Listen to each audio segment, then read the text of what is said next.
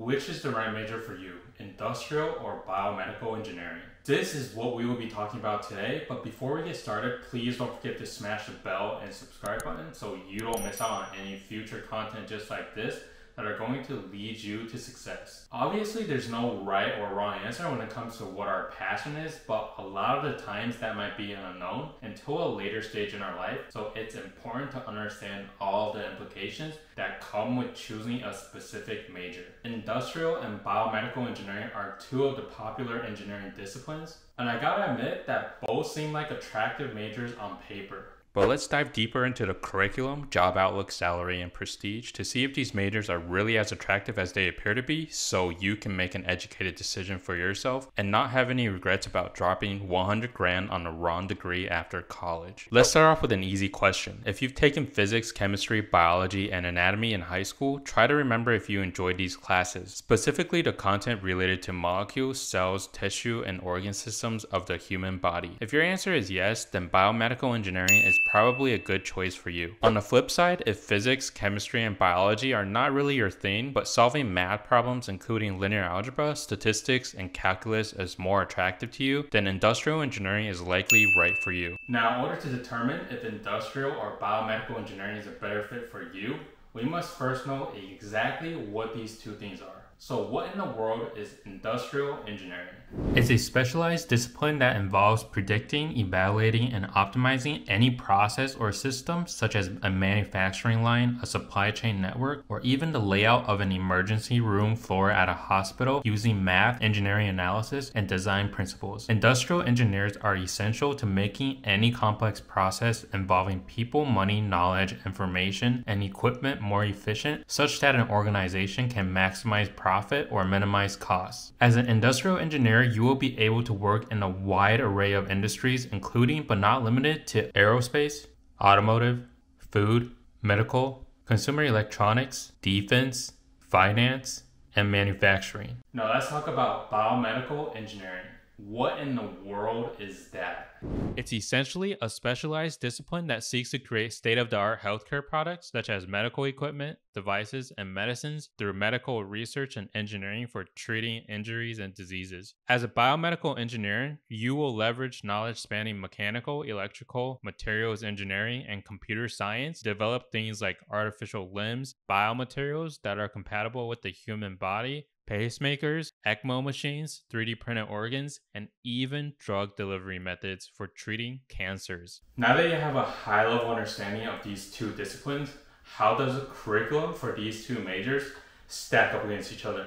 As you probably can guess, both industrial and biomedical engineering students take the general set of engineering core courses during their freshman and sophomore year, like math, which includes calculus 1 and 2, multivariate calculus, differential equations, statistics, linear algebra, physics 1, which is mechanics, and physics 2, which is electricity and magnetism, as well as basic chemistry. Moving on to the common engineering courses between these two majors, you will have to take programming with a common language such as MATLAB or Python for solving engineering problems, and an introductory design course intended to build a problem-solving mindset, computer skills, and familiarity with elements of engineering design. From this point on, the courses between these two majors will begin to diverge and become more specialized. So as an industrial engineering major, you will have to take a lot of classes with math, operations, and human factors as the focus. In the second year, you will have to take courses like economic decision-making, introducing the relationship between time and money, business operations, financial valuation, cash flow analysis, and accounting principles. You'll also take operations modeling that will teach you how to mathematically model decisions with varying levels of uncertainty and solve these models using optimization, statistical models, and queuing processes. We also have human factors and ergonomics class, introducing how to evaluate and design a product, process, or system to work more efficiently with humans and improve the overall user experience. For example, this class will come in handy if you were asked to improve the efficiency of a manufacturing line as an industrial engineer. Some questions you might need to answer include: how much space do you want to give between assemblers? Where do you want to place the arbor press or SMT machine in relation to the worker? And where you want to include windows in the factory. This class will present problems involving computer displays, illumination, eye-hand coordination, as well as repetitive and high physical effort tasks. Moving on to junior year, you have to take some type of optimization and computational methods class, emphasizing decision making for real-world applications from transportation, healthcare, software, and other industrial domains using optimization models, computational algorithms, and programming. Next is Intro to Markov Processes, which in layman terms is a way to describe and predict a real-world process, such as a manufacturing line or traffic jam, using math such as statistics and calculus. It's actually a very useful course that is used to solve common challenges faced by many businesses relating to reliability, maintenance, inventory, production, and queues. You should also expect to take a data analytics tools and techniques course teaching how to clean, manipulate, and prepare data for visualization, as well as basic inferential statistical analysis and predictive analytics using Python. Finally, as a senior, there will almost always be some type of advanced simulation class covering complex discrete event systems with applications in industrial and service organizations. Topics include modeling and programming simulations using a high-level computer package such as Pro Model or GPSSH. Like every engineering major, there will be a final senior design course where you work on a semester-long design project in industrial and operations engineering with a team that's generally sponsored by a company. So as a biomedical engineering major, you will take a course related to the principles of molecular cell biology and biotechnology that introduces things like molecular building blocks, energetics, transport, metabolism, nucleic acids, gene expression, and genetics through lectures and labs. Moving on to your junior year, you will generally take a systems physiology course introducing topics like homeostasis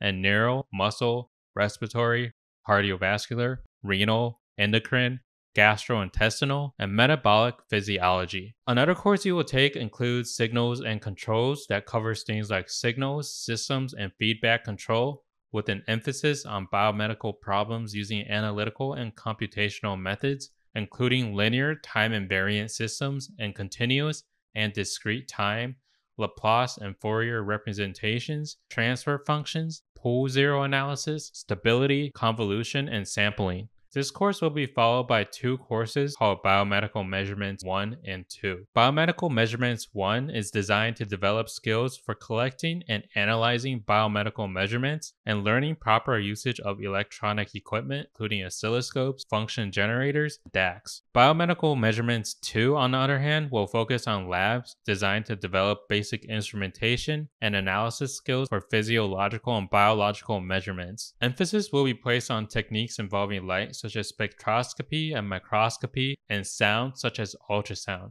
Like all engineering majors, biomedical engineering students will also propose and complete a senior design project with a small team in an area of biomedical engineering, such as biomedical instrumentation, biosensors, tissue engineering, biological signal processing, biological modeling and simulation, clinical imaging, or informational systems. You will also have the choice to choose 3 or 4 biomedical engineering electives and several professional electives from a list of courses based on your personal interests. To give you a sense of what options will be available to you, this is a list of electives that my school offered. So the question to ask yourself is, are you more interested in the design, development, and testing of artificial limbs, life support machines for critically ill patients and even astronauts, organ implants, and diagnostic equipment using CAD and programming? Or are you more interested in process design and optimization using simulation tools and math to help an organization like a factory, bank, or even restaurant maximize profits and minimize waste?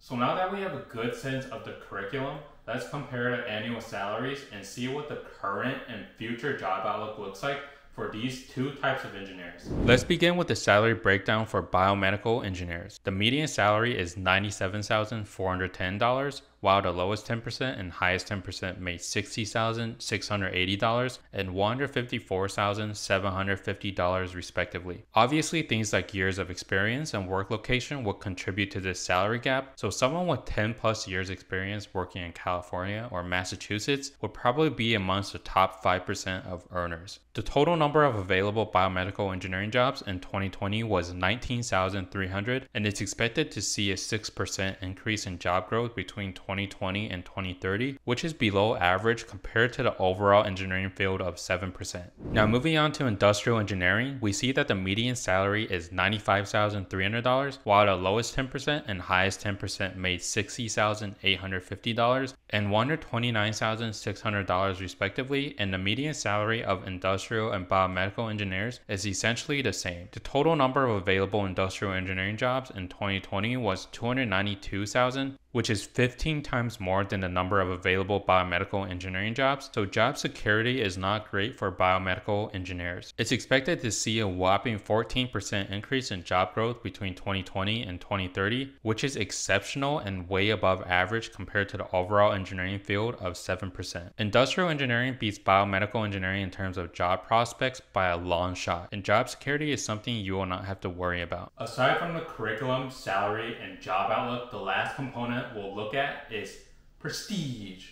For some people, it's all about the respect. Now, the way I've defined prestige is how well known is the company you work at, and I assume that the larger the company, the more prestige it has. For all intents and purposes, we'll assume that the job title is not correlated with prestige. Consequently, I have evaluated prestige solely based on the total number of top 100 Fortune 500 companies that offer industrial and biomedical engineering jobs. It came down to the wire, and here are the results. 10 out of the 100 companies offer biomedical engineering jobs, including Amazon, Apple, CVS Health, McKesson, Cardinal Health, Johnson & Johnson, Procter & Gamble, General Electric, Abbott Laboratories, and Thermo Fisher. By contrast, 54 out of the 100 companies offered industrial engineering jobs, including Walmart, Amazon, Apple, CVS Health, United Health Group, McKesson, AmerisourceBergen, Kroger, Ford, GM, Chevron, Target, Citigroup, Meta, UPS, Johnson & Johnson, General Electric, Intel, Procter & Gamble, PepsiCo, FedEx, Phillips 66, Lockheed Martin, Disney, Archer Daniels Midland, Albertsons, Valero Energy, Boeing, HP, Raytheon, Cisco, Morgan Stanley, HCA Healthcare, Cisco, Charter Communications, Merck, Publix Supermarkets, Allstate, Tyson Foods, Pfizer, Caterpillar, Oracle, American Express, General Dynamics, Nike, Northrop Grumman, John Deere, Abbott Laboratories, Exelon, Coca-Cola, Honeywell, Thermo Fisher, 3M, and Tesla. Alright, summarizing everything we talked about. The curriculum for industrial and biomedical engineering is neck and neck in terms of difficulty. What's common between these two majors is the math and engineering problem-solving mindset. While biomedical engineering classes focus on equipping students with expertise in engineering design and analysis of physiologic measuring and diagnostic products, as well as quantitative analysis of the human body's normal and abnormal functions, industrial engineering classes are geared towards students wishing to gain expertise rooted in math and simulation, as well as modeling tools to design, predict, and optimize processes. Moving on to salary, biomedical and industrial engineers make similar amounts of money, where the median salary for biomedical engineers is $97,410, while for industrial engineers, it's $95,300. Finally, the job security and prestige level that comes with industrial engineering blows biomedical engineering out of the water. So definitely ask yourself if these two things matter to you. At the end of the day, the goal is to pick a major that you can build a career out of and enjoy doing for a lifetime. There's really no right or wrong answer when it comes to choosing biomedical or industrial engineering. You might be someone who already knows that your dream job is to work at Johnson & Johnson as a biomedical engineer to design hip implants or surgical instruments that saves millions of lives. Or you want to work at Tesla as an industrial engineer to design and optimize their material flow process at their Gigafactory in Nevada. I think knowing what you want already in college is fantastic, but rarely is this the case, and more often times than not, you won't know exactly what you want until after working several full-time jobs or internships. If this applies to you, then I definitely recommend going with industrial engineering because the compensation, job growth, job security, and prestige blows biomedical engineering out of the water. Alright, as always, thank you so much for watching, and if you enjoyed this video, please don't forget to like and subscribe, and I'll see you in the next one. Peace.